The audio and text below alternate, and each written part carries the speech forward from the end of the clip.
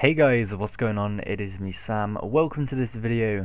So this is going to be about the bonuses throughout May, specifically the RuneScape Roadtrip, and I decided to make a little video on it just to show you what is actually going on in case you haven't done it yet. So where you want to go first is come over to Burthorpe and speak to the challenge mistress Farah. Just go to RuneScape Roadtrip and she will give you this journal with challenges in it, which you'll need to complete throughout the month, and then you'll get rewards from it. So it's quite straightforward what you need to do.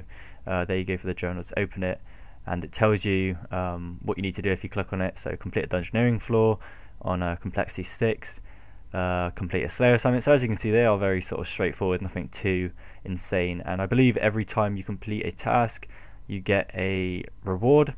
And if you go over to rewards here, you can actually see what you can get. So for example, every task will yield an XP lamp, so that's pretty nice. And so every one you do here is gives you a XP lamp.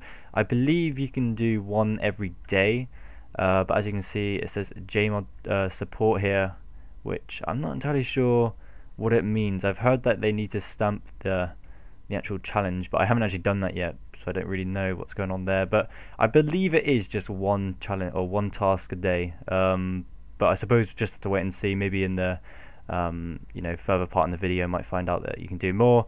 I'm not entirely sure. But for the rest of the rewards, you can get hiker boots, which you get straight away as soon as you get the road trip journal.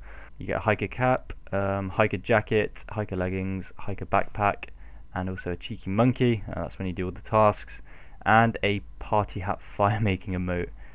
They did this for April Fool's, so it's they're sort of bringing it back because I think a lot of people liked it, and I thought it was kind of cool anyway. So it's cool that they're doing that. And yeah, all these rewards, as you can see, it just tell you at the side. So you need to complete 5 tasks for the cap, 10 for that, 15, etc. So pretty straightforward, open for everyone. I don't think there's too many requirements for this, but what I'm going to do is complete a challenge and show you what I get from it. And then I might be able to try and find a Jagex mod and see what they can do with actually stamping the challenge and seeing what that does. But I'm going to do the challenge now, so let's see what I get.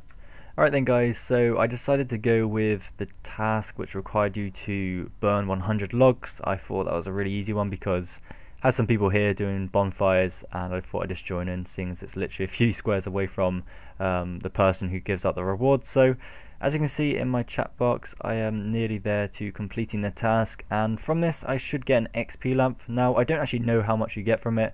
I don't know if it's like a small lamp or a medium lamp or anything like that. I suppose we're just going to have to wait and see, but there we go.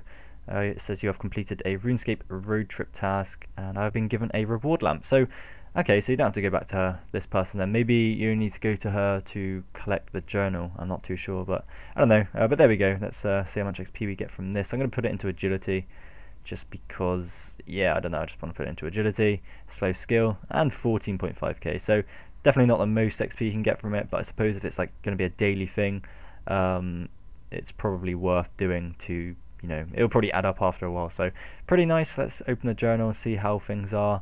So there we go, we've got the green sort of square on it, and I don't know now where the JMod thing is. It says JMod support on that, but not on this one anymore. But I do know that a JMod is in a certain world right now, which I'm going to go over to and see how that works. And yeah, I'll see you guys over there.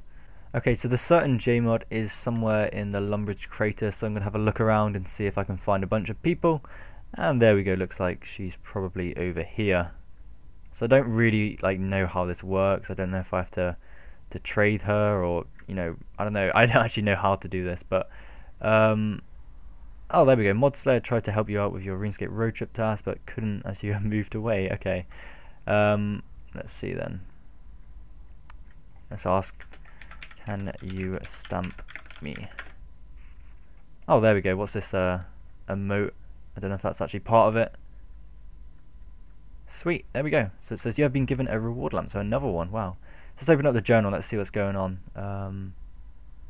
Oh sweet, so that one, I guess if she stamps it, it just automatically completes a random one, so you can get it done twice as fast, I suppose, throughout the whole thing.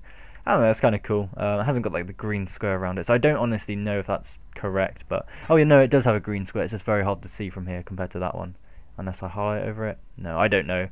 But there we go, that's done. Maybe it might untick tomorrow, I'm not too sure. I think it just stays the same throughout the whole thing now, but that one was to complete a Slayer assignment, so that one's kind of, that would have been a slow one if I was going to do it, because I probably would have done it through Curadale, but that's complete, and of course got another reward lamp. So if I rub it again, putting it on agility, I always cannot decide if it's agility or divination, but I swear divination just, I don't know, just it feels better. I know you got the silver Hulk boots for agility, but divination, I guess you can sort of more, it's easier to AFK, so yeah.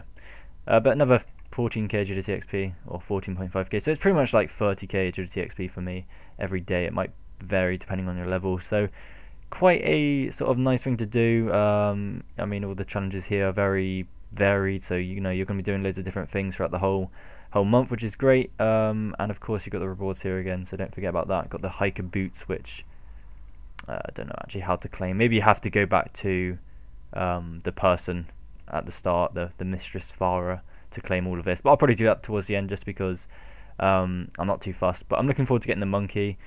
That's gonna be nice to have in the game. It's actually, if you've not seen it on the BTS, it's actually really sort of like detailed, so that's kind of nice. And of course the party hat fire making, if only you could get a party hat from this, like a red party. That's my favorite one, so it would have been nice to get a party hat, but that would have been quite stupid. But guys, that will be it for this video. Hopefully you enjoyed it and had fun listening, and until next time, I will see you in the next video.